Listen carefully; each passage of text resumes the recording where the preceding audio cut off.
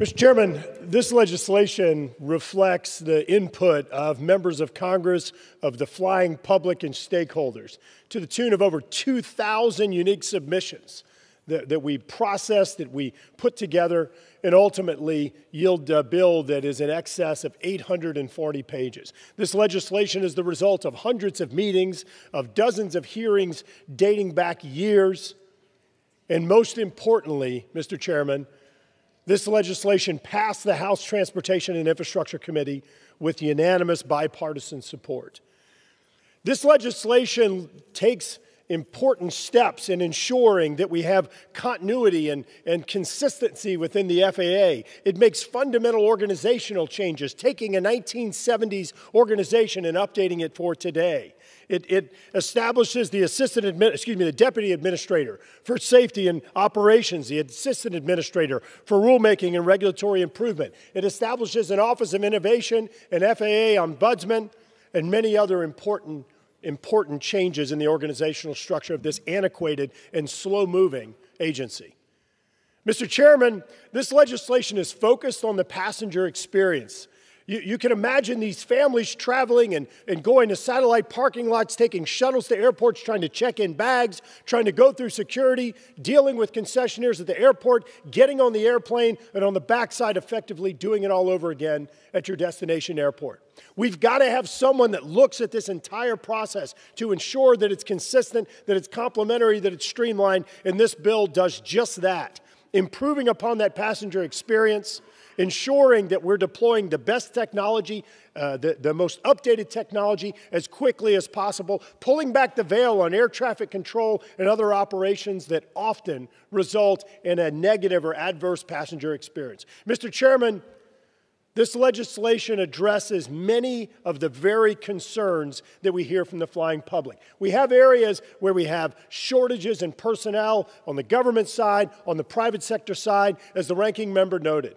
We ensure that we incentivize new entrants into this growing workforce to make sure that we have the pilots, the air traffic controllers, the A&P mechanics, those that are operating new entrants into the market, to ensure that that customer experience is positive. Mr. Chairman, this legislation also takes significant advances in an area where I care a lot about, and new entrants in the market. This FAA was really established or set up for a scenario when you had a few airplanes a week that were coming off of assembly lines. Now we're facing a scenario where you're going to have thousands and thousands of unmanned systems that are coming out on a weekly basis. We have to make sure that our regulatory, that our statutory environment is one that actually facilitates these new entrants in the market. Title VII facilitates these new technologies.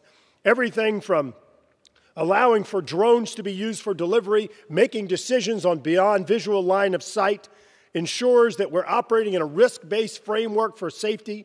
It codifies the Part 107 waiver process to ensure that we're standardizing the waiver process and provides transparency.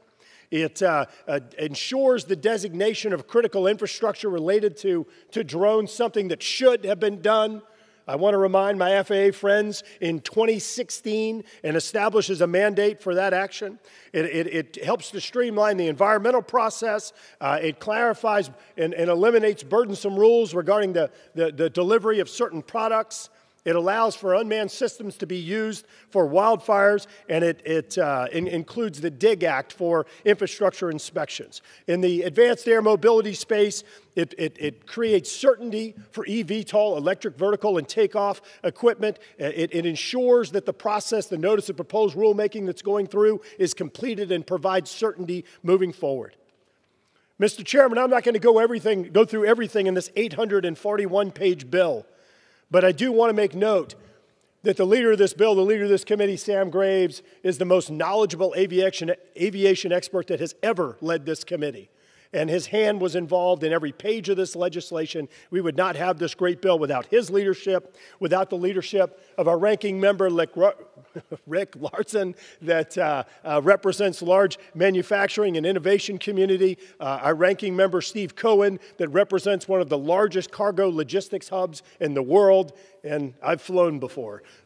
So I want to thank all of the leaders of the committee. I also want to give a shout out to all the staff, and I'll go through and name them in a little while. But Mr. Chairman, I urge adoption of this bill and yield back.